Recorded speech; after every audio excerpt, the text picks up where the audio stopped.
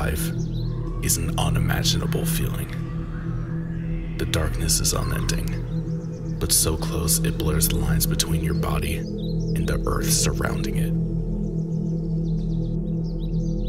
Breathing becomes shallow. Reality sets in. This may be the end. It will take a miracle to break free out from under this weight.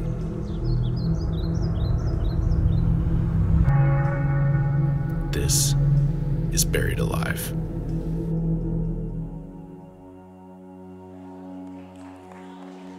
One of the greatest fears in the 17 and 1800s was that of being buried alive.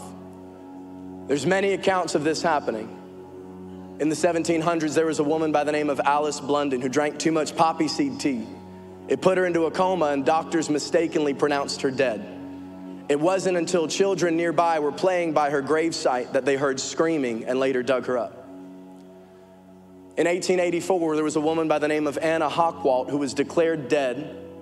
The family was suspicious of the doctor's diagnosis, and it wasn't until they dug her up when they discovered the horrifying truth. Her body had been turned over and they found nail marks on the inside of the coffin. In 1937, there was a man by the name of Angelo Hayes who suffered a motorcycle accident and was pronounced dead at the scene. He was buried for 3 days. They didn't get to do an autopsy of the body, so they exhumed the body only to discover that the body was still warm. He wasn't dead, he was in a coma and would go on to live for another 50 years. Buried alive, it's a terrifying concept. And although not literal, I do want to look at and maybe identify how maybe in our minds, emotionally or spiritually, we feel buried alive. Right? That's a question. What do you do when you feel stuck in life? Finding that hope might look like it's over. What do you do when you think it's over for you? Mark chapter 5 and verse 22, the Bible says that when Jesus had again crossed over by boat to the other side of the lake, a large crowd gathered around him while he was there by the lake. Then one of the synagogue leaders named Jairus came up to Jesus, and when he saw him, he fell at his feet. And he pleaded earnestly with him. He said, "My little daughter is dying. Please, if you could come lay hands on her, she will be healed and she'll live." So Jesus goes with him, and the Bible says that a large crowd began to gather around him and pressed all around him. And if you jump down just a few verses in Mark 5:35, says that while Jesus was still speaking, some people came from the house of Jairus to the synagogue leader and said, "Sir, your daughter is dead. No longer dying, she's dead. Why bother the teacher anymore?" Overhearing what they said, Jesus tells him, "Don't be afraid, just believe." Interesting response that this man just experiences the death of his daughter, and in this situation, Jesus tells him, "Don't be afraid." See, fear is one of the most basic human emotions. From the time you and I are born, we're born with only two fears, the fear of falling and the fear of loud noises. Any fear that you have beyond that is learned. They're learned responses, either from experiences that you've had or from information that you've gained throughout the years. By definition, fear is the belief that someone or something is dangerous, or it's the anticipation of pain, danger, or threat. Fear can be healthy, right? You can have healthy fears when you're about to cross the street and you look both ways. That's a healthy fear to have. But fear can also be unhealthy. Like so much so, you feel the inability to even interact with other people in social settings. I saw a video of this play out when it was a focus study. They had taken the parents of a young baby and they placed them in a separate room, and they placed the baby in another controlled room, and next to the baby, they put a python snake. And the parents have your reaction just like you and I would. They're mortified, they're panicking, but the baby's fine. Baby's oohing and eyeing and picking up the snake, petting the snake. The baby has no learned fear. The baby has no experience or information as to why a snake should be something that's feared. I mean, the same is true for you and I. Introduce enough negative experiences, introduce enough negative, painful circumstances, new fears develop. Fear left unchecked can have a hold on you, can have a death grip on you. It can cause you to second guess every decision you ever make, maybe even make you feel paralyzed. Fear can cause you to feel despair, like there's no escape, feeling completely suffocated. One thing is for certain. Look, I don't know many of you in this room or watching online right now. I don't know each and every one of your stories. But one thing I can say with confidence is that each and every person under the sound of my voice has at one time or another experienced or endured pain. It's a fact of life. Maybe you've been let down. You thought life would look one way and it's turned out the complete opposite way that you ever expected. And because of these painful events, you've maybe developed a worldview or a particular way of thinking, and you live in this place of always believing and anticipating and expecting the worst case scenarios. It's okay, it's just the smoke. It is okay, it's just the smoke from the little grave thing. You think the grave thing is cool? It did that, so we're okay, we're safe. Praise God. They're telling me we're good.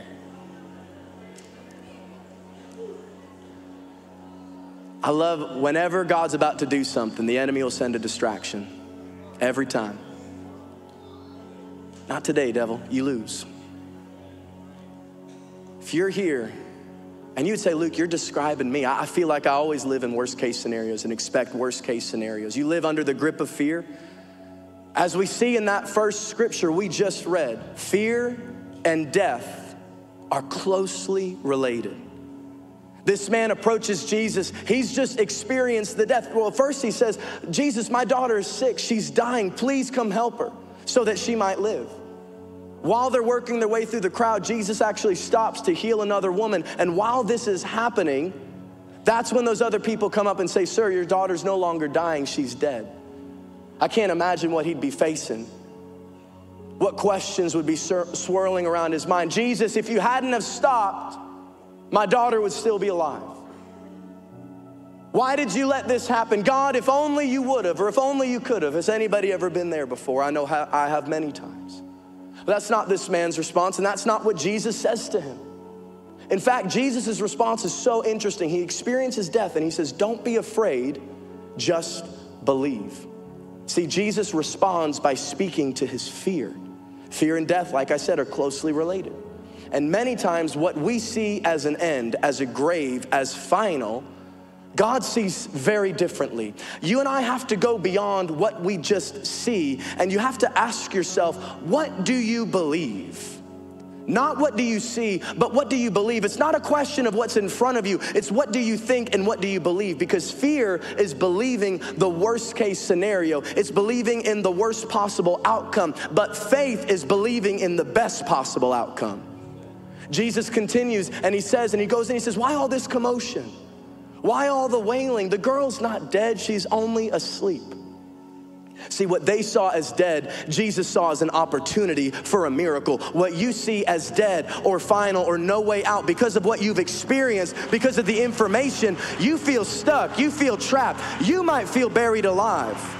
The enemy would love for you and I to think that the grave is final, that there's no way out, that you'll always be or you'll never be, that this is the end. But I want to help you tonight through the power of God's word, help you see it's not over for you.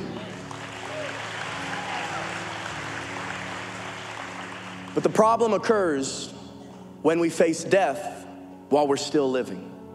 I feel stuck and trapped, but I still have breath. Jesus says there's still life in you.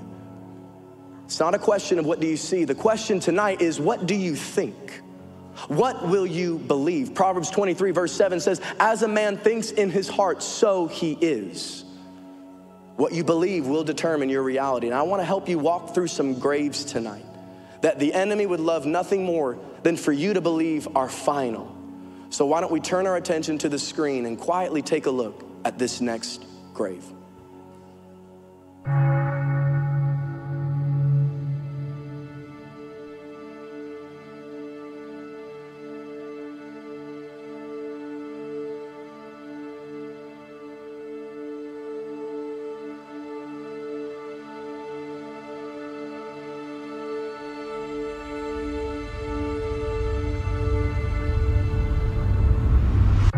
This wasn't how it was supposed to go. I feel like I'm drifting endlessly. Once I had direction and meaning, but now there's only uncertainty and emptiness. Ambition has faded and motivation has evaporated. Each day blends into the next. I spend my time searching for something, anything, to anchor my thoughts and actions to, but I find nothing but disappointment. The vibrant colors of life have faded to dull shades. I'm burdened with questions, longing for answers, and desperate for guidance. Why am I even here? Maybe there's no purpose at all.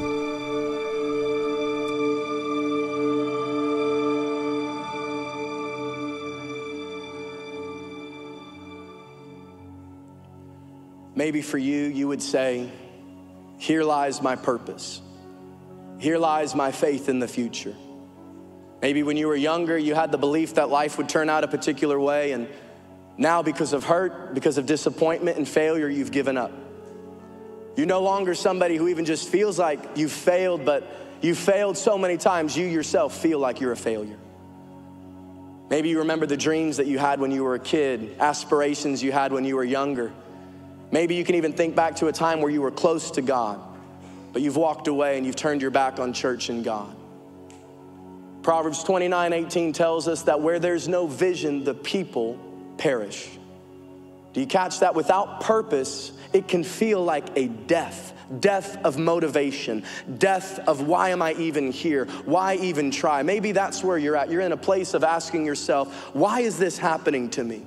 How did I get here? This is nothing like I thought it would look like. Why am I having setback after setback? It's always gonna be this way. I can never seem to break free of where I'm at. My prayer is that tonight you'll leave here saying, I still have a purpose. But you have to look beyond what you can see right now. I know it looks bad for now. I know it feels bad and it hurts for now.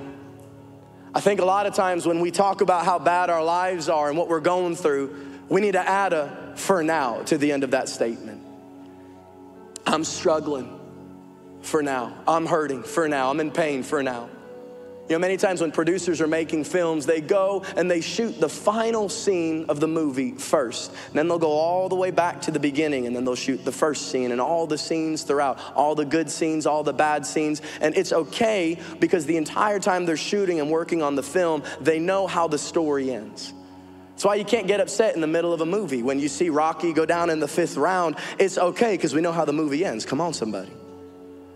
That's why you can't get upset in life when you just look at a moment, at a scene in your life. The same is true for you. I know they left you. I know it's difficult. I know it hurts right now, but that's not how your story ends. There's still life. There's an author and a finisher of your faith. So don't allow the temporary moments in life to steal what God wants to do for the rest of your life. Let's take a look at this next grave.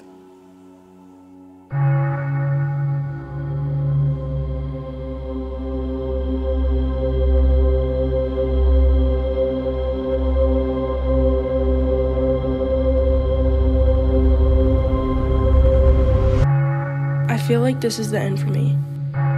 I'm in a void, where at one time the light of possibilities illuminated my life, but that's now faded into darkness.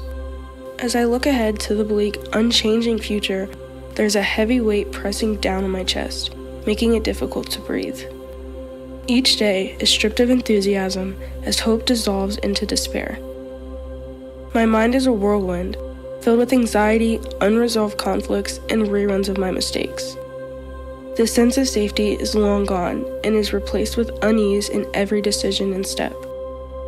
I reach out for peace but feel trapped in a cycle of restlessness and isolation.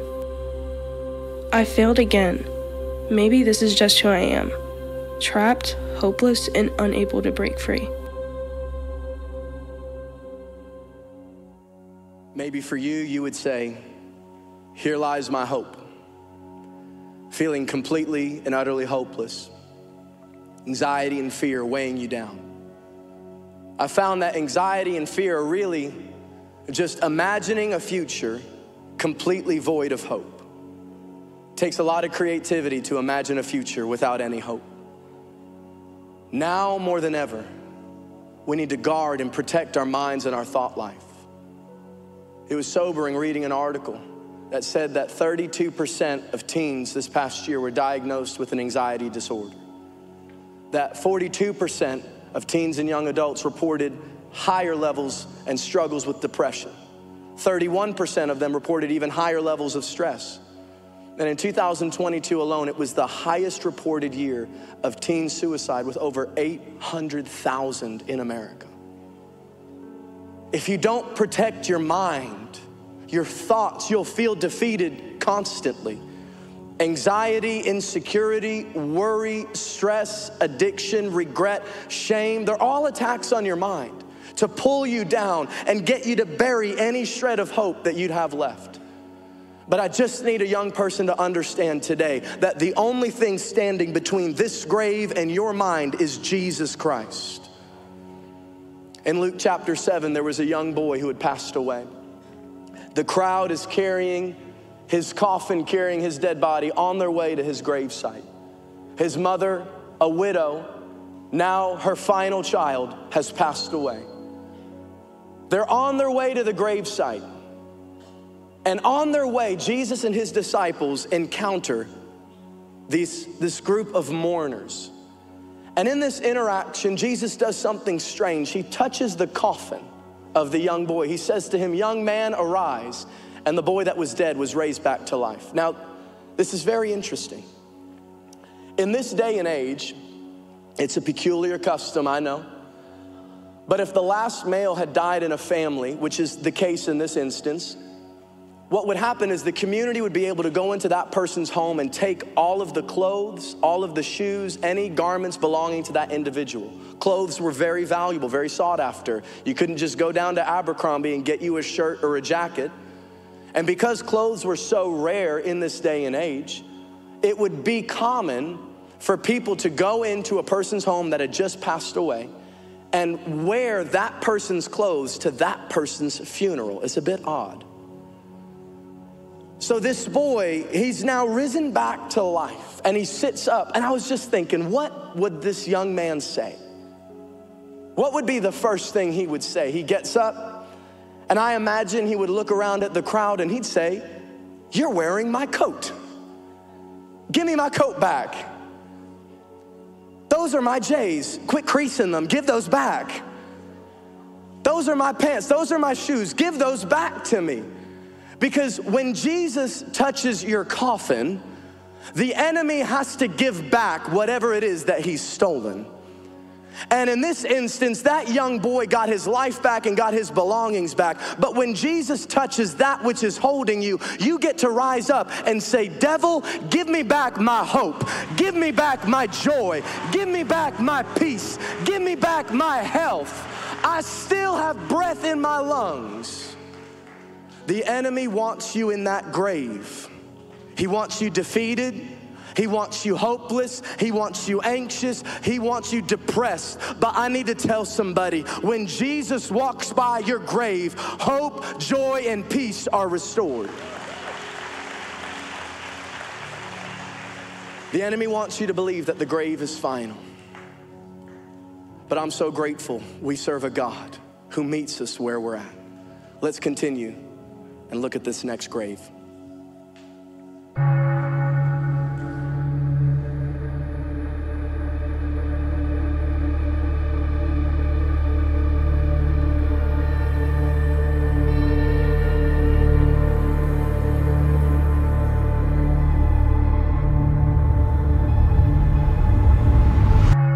How many times do I have to trust someone, only to learn the lesson that I can't trust anybody? I'm overwhelmed with an unshakable bitterness that covers every thought and interaction. Every day is filled with moments that trigger frustration, anger, and disappointment. Relationships are broken, trust is gone, and cynicism has taken root. I feel so hollow and completely alone. Joy is a distant thought, and the weight of bitterness makes even simple tasks feel intimidating. I'm on my own. I can't trust anyone. I don't think I can truly love anyone. How could I ever love someone when I can't even love myself?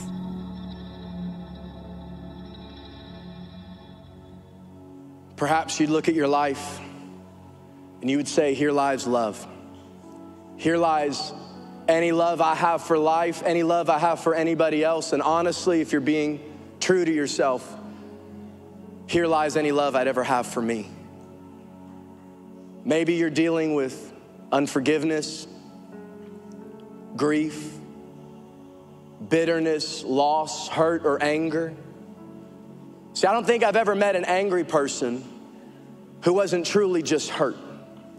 Because if you could be honest, it's a whole lot easier to hate than it is to heal, than to admit there's some hurt that you need to deal with, but it's eating you alive. See, you think you're holding on to unforgiveness because what they did was so wrong and you could never forgive them. You're holding on to that bitterness. You're holding on to that anger. That's what you think, but really it's holding on to you. And it's dragging you down 6 feet under. I don't know which grave you're experiencing today. I don't know where you'd find yourself. Maybe it's something that I've mentioned, or maybe you would feel through this message it's something weighing on your heart, but you know it's suffocating you, weighing you down. You think it's final. Your thought is that it's over, that you've gone too far. Or maybe you even look at the choices you made in your life and you'd say, Luke, I probably deserve to be here. Like, I've messed up big time. I deserve to feel like this. I deserve the guilt. I deserve this shame. I deserve to be here. Wherever you find yourself, I need to tell you, there's no grave too deep that God cannot rescue you from. Jesus speaks just a few words to this little girl, and what was dead is restored back to life. He says in verse 41, little girl, he takes her by the hand. He says, Talitha cum, which means, little girl, I say to you, get up. What others saw as dead, what others thought as dead, believed as over, Jesus saw as an opportunity for the miraculous. All it takes is one word, one moment from God, and everything can change. The enemy would want you to believe and would want nothing more than for you to live in fear, be angry, be bitter, live hopeless, live depressed, live anxious, live addicted, live feeling regret and shame like you're a failure. Believe that you're too far gone. That's what the devil wants you to think. The devil wants your life to be over, to be meaningless, to end. When the truth is, if you ever find yourself purposeless or hopeless or wherever you're at in life, we serve a God who still empties graves of their inhabitants. Everything around us can fail, but God will never fail you. I love how Paul tells us in 1 Corinthians 13:13, these three remain: faith, hope, and love, but the greatest of these is love. Can I just tell you tonight, the simple truth of why we're doing this whole event, of why we do church, the simple truth is God loves you. He loves you with a love you and I will never understand. And people can let you down. Parents can let you down. Friends can let you down. Church can let you down. But I need to tell you, God's love will never let you down. God's love never fails. The greatest display of love was shown when a sinless, perfect Savior endured the punishment meant for us. After he had been beaten, mocked, tortured, and nailed to a cross, Scripture tells us, Jesus said, "It is finished." With that, he bowed his head and gave up his spirit. The Savior of the world, buried in a grave, but he didn't stay dead. As dawn broke on the third day, a radiant light filled the grave where Jesus lay. The heavy stone sealing the entrance was rolled away, revealing an empty grave. The angels revealed, he is not here. He has risen. The earth trembled with the power of resurrection as the once lifeless body of Jesus emerged victorious over death. Jesus radiated hope and victory, forever changing the course of humanity. Because Jesus rose from the grave, there's no grave that can ever hold you. Because Jesus conquered death, death no longer has authority over you. Because Jesus is victorious, you can experience victory. Because Jesus is alive, you and I have life. Was the cross meant for me that my Savior carried? Now I've been made free by the mercy of God. Was the grave meant for me where my sin lay buried? Now I stand redeemed by the mercy of God. Was the cross meant for me that my Savior carried? Now I've been made free by the mercy of God. Was the grave meant for me where my sin lay buried? Now I stand redeemed by the mercy of God. Now I'm alive to tell the story how I've overcome. It's His goodness and mercy in the power of His blood. I'm so glad that my freedom wasn't based on what I've done. It's His goodness and mercy in the power of the blood. It's His goodness and mercy in the power of the blood. It's His goodness and mercy in the power of the blood.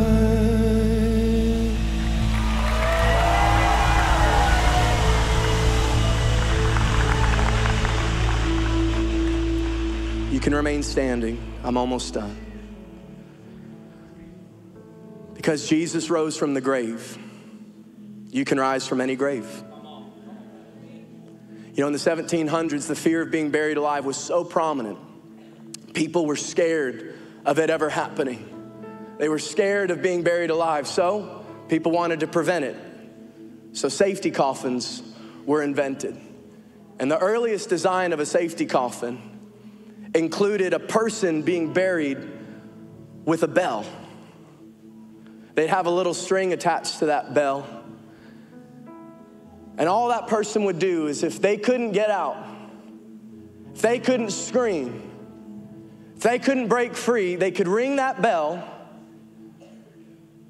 and someone would hear it and rescue them. So if you could ring that bell, if you could be unable to break out, be unable to break free, but if you could just, that sound meant there's life. My question to you, what has the enemy tried to bury you in? What area of your life you think is dead? See, you came here tonight to just have fun with your boys, but you're putting on a front because really you're hurting. And bitterness has taken root in your life. But I want to tell you, love doesn't have to die in your life. There's still life even for you. Anxiety doesn't have to have authority over you any longer. That grave of depression that you think is final, I need to tell somebody, you still have purpose. How do I know that? Because you're here, you're watching, you're living, you're breathing, and if you have breath, God still has plans for you. Whatever the enemy has stolen, if he's stolen joy, if he's stolen peace, the Bible not only says that he has to return, but he has to return back sevenfold. So if you've lost joy, you don't just get joy back, you get 7 times joy. you don't just get peace back, you get 7 times peace. You don't get freedom back, you get 7 times freedom. Jesus still empties graves.